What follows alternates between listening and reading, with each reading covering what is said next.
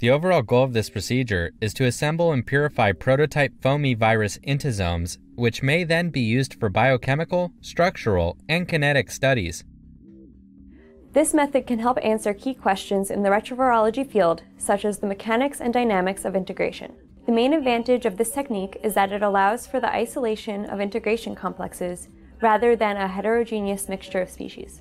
Visual demonstration of this method is beneficial as the recovery and solubilization of integration complexes are critical to ensure optimal intasome yield.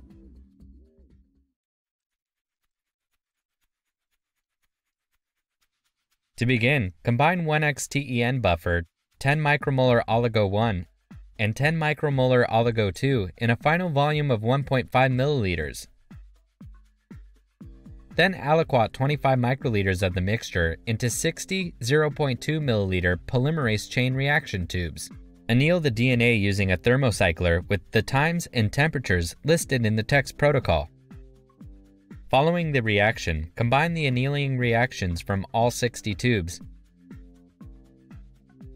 Then load 500 microliters of two 0.5 milliliter 3 kilodalton molecular weight cutoff ultracentrifugal filter concentration units. Concentrate the annealed viral DNA by centrifugation in a microcentrifuge at 14,000 times G for 10 minutes at room temperature.